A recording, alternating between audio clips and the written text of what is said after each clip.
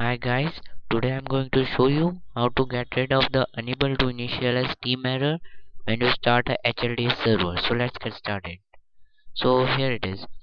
I start the HLDS.exe and see unable to initialize Steam. So how to fix this error? Um, just right click and create a new text document. Open it and paste these lines. These lines I will be posting in the description, so you can copy it from there.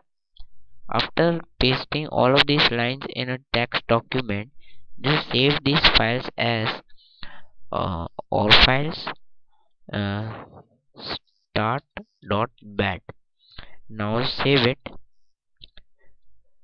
After saving it, it will create this file start.bat. Now just copy this file and again open your HLDS folder here and paste it here. Now after pasting this file here, open it up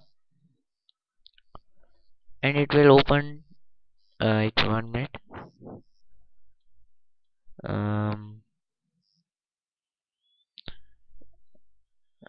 Firewall.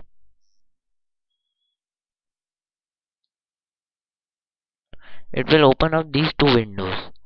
One is this one, startup, and other one is console. Now you close this console window and this one startup window, you just minimize it because it's the main one.